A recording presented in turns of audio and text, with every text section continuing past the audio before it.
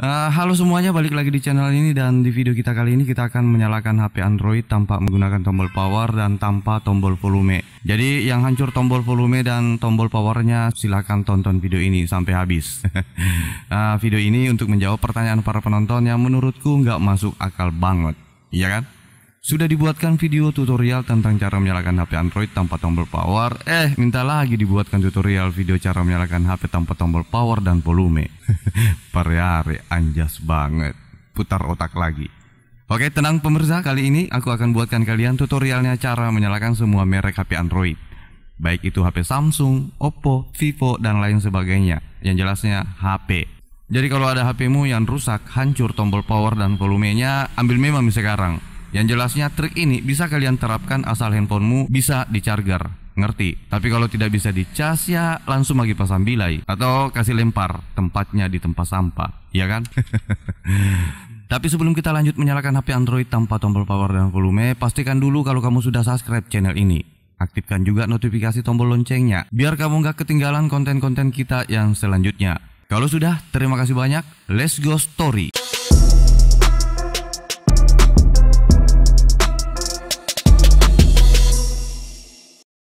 Oke, langsung saja kita mulai. Jadi ceritanya HP ini rusak semua tombol-tombolnya, baik tombol powernya maupun tombol volumenya. Kamu bisa lihat sendiri kalau tidak ada semua tombol-tombolnya, ya kan? Nah, kalau kondisi handphonemu seperti ini, rusak semua tombol-tombolnya, ya jelas nih pak, tinggal pasrah. Tapi tenang cuy, di channel ini pasti ada solusi buatmu. Di like dulu dong videonya. Good job. Mantap. Bintang iklan baru cuy. Untuk menghidupkan handphonemu yang tombol power dan tombol volumenya tidak berfungsi, kamu cungkil saja keluar tombol power luarnya seperti ini. Kalau kamu nggak mau repot ngebongkar backdoor handphonemu.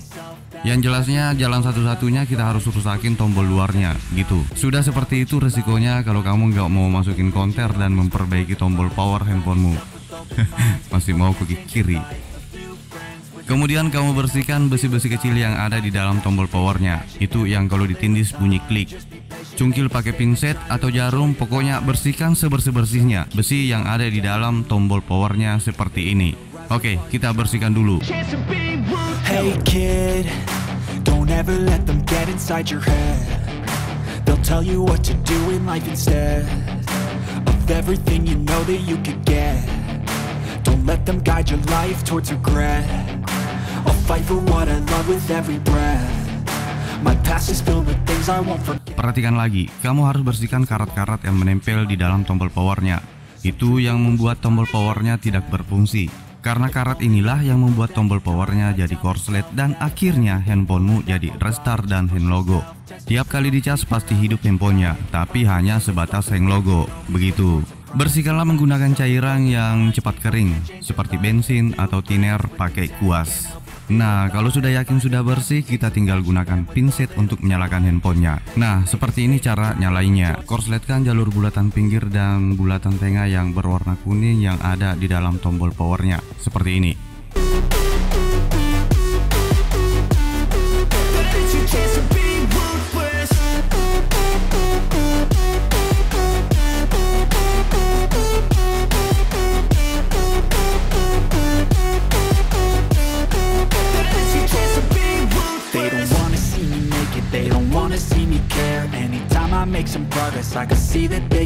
Nah, menyalakan. Begitu cara menyalakan HP Android yang rusak semua tombol-tombolnya. Nggak usah pakai cas, nggak usah pakai tombol volume, tinggal kamu tambah rusakin saja tombol powernya. Handphonenya bisa hidup lagi dengan menggunakan pinset. Dan untuk HP Samsung semua seri, kalau ada yang nggak support dengan di video tutorial sebelumnya, kamu gunakan cara ini. Dan untuk HP Samsung lebih mudah lagi untuk menyalakannya. Kamu tinggal tambah rusakin saja tombol powernya dengan cara cungkil keluar tombol power luarnya. Kemudian tekan tombol power dalamnya pakai peniti atau tusuk gigi. Kalau nggak punya, pakai linggis sekalian. Keterlaluan sangat kalau kamu nggak punya peniti di rumahmu, ya kan? Oke, mudah-mudahan video tutorial kita kali ini ada manfaatnya. Kalau kalian merasa suka dengan video ini, nggak usah di like, cukup tekan tombol jempol di pojok bawah.